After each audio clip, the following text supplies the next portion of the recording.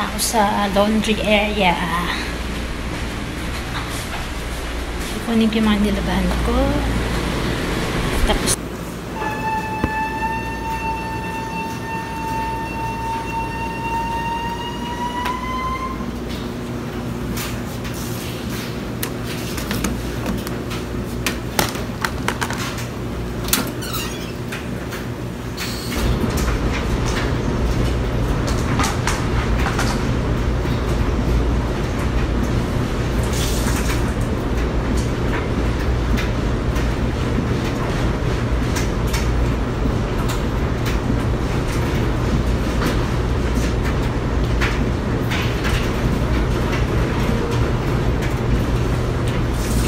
buti na tuyo.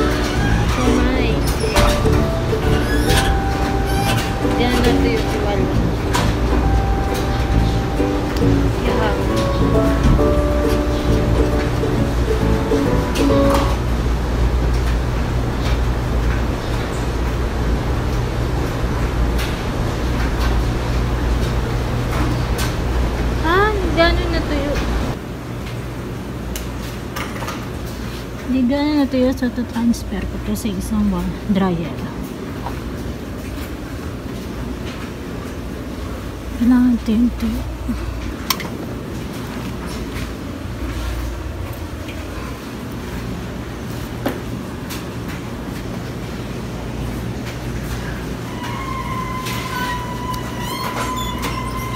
Buti na lang may dala kong coins.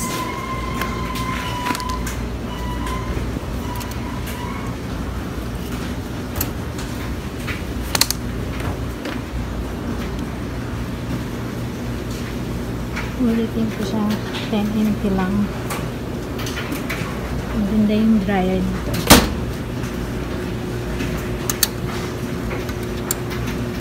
$10 NT 30 minutes.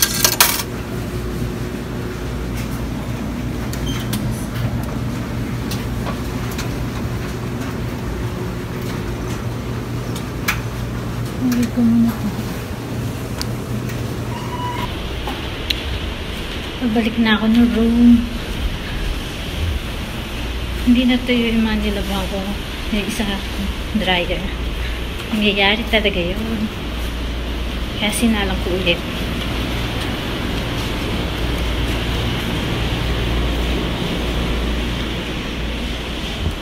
One eternity later.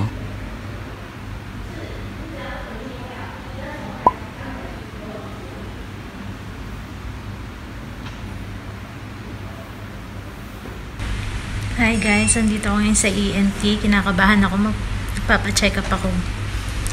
So, tinetest ako ngayon. Baka itong right ear ko ay operahan. So, natatakot ako. So, kakatapos lang ng test sa akin. So, chine-check nila yung test. Kasi merong pinadinig sa akin. Tapos may pepress ako kung nadidinig ko yun. So, yun. Binabasa nila. At kinakabahan ako ngayon. Sobra. Buti na lang rest day ko. Naisipan ko talaga magpa-check up. Kasi mas maganda dito sa Taiwan magpa-check up. Gawa ng health card. So, 280 lang yung binayad ko dito. Mas nakakabahan ako.